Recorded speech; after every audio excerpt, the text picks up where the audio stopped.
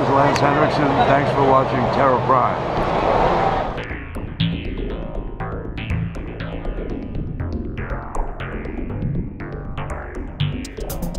Greetings, Saberites. Thomas here.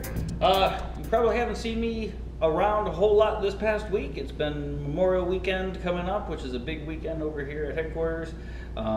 We had Comic-Con last weekend, which I posted a couple of updates there. We had a great time at Comic-Con. Special thanks to Souls Hold and Darth Alice Sabers for letting us share their booth with them. To all of those who came by the booth at Motor City Comic-Con, thanks for dropping by. Couldn't do it without you guys. So it was a great time had by all. Couple of little updates.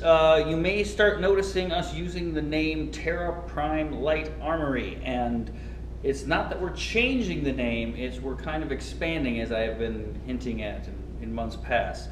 And that name is going to be kind of encompassing all of what we do, including the Lightsaber Academy, which we're still going strong. Again, if you want to join us up on the Facebook group for now. We'll post a link here in the description.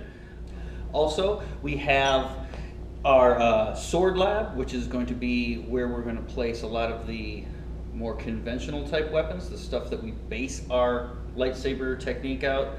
You'll notice a bunch of different faces now, just not mine. We just had a couple of reviews from one of our apprentices and one of our masters, so we're going to see many more new faces coming up on here, giving different points of view, coming from different arts and all that kind of stuff. So we'll also put a link to Sword Lab down in the comments. You'll notice our website is slowly getting updated, so that's going there as well.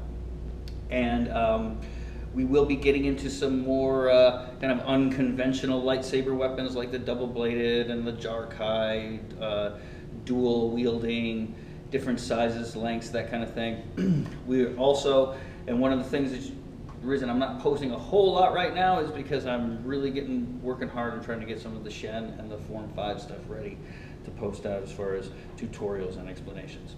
So all of that stuff is coming up in the days ahead. So hopefully that's a good little update.